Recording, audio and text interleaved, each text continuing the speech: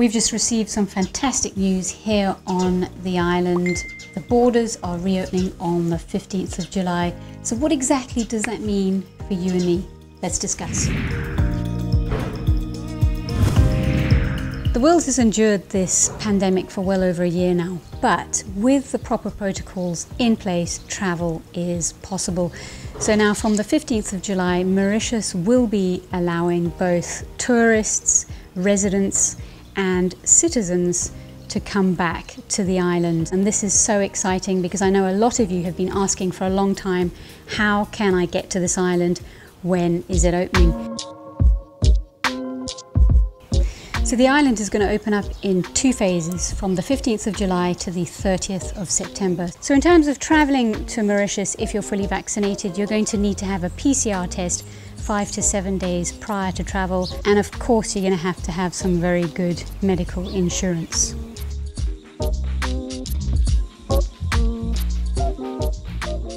If you do choose to come to this island and you have been fully vaccinated, you can stay in a COVID-19 designated hotel where you can use all of the facilities on offer bar the spa, and this will be for 14 days. And during this period, you're going to have 3 PCR COVID tests. That's on day 1 of your arrival, day 7 and day 14.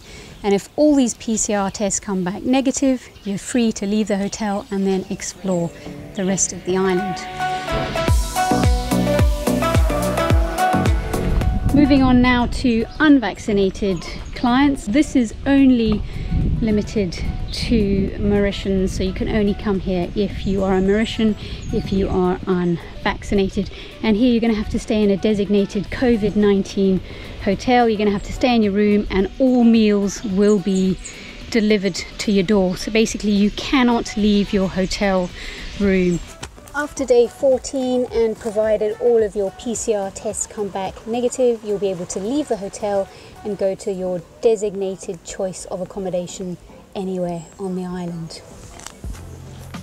The rules change a bit from October, because then if you're fully vaccinated, you'll be able to enter the island as long as you have a negative PCR test 72 hours prior to traveling, and then you'll be able to come into Mauritius and literally explore the whole island and stay where you wish.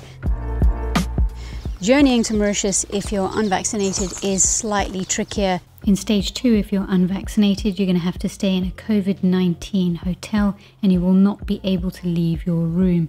PCR tests will be performed on day 1, day 7 and day 14. Meals will be delivered to your door. The good news is that passengers under the age of 18 are currently exempt from all vaccinations and also PCR tests.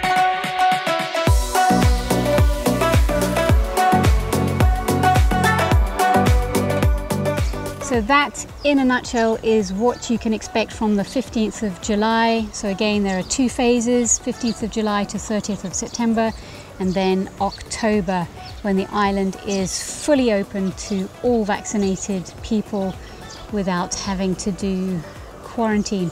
So I hope this has helped you. I hope it's concise and you've understood everything. Do let me know in the comments what you think.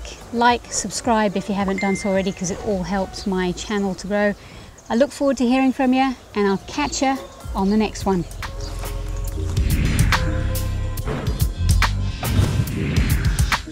Please note that things can change at the time of the posting of this video. All information is as per the government website. Please do check it out.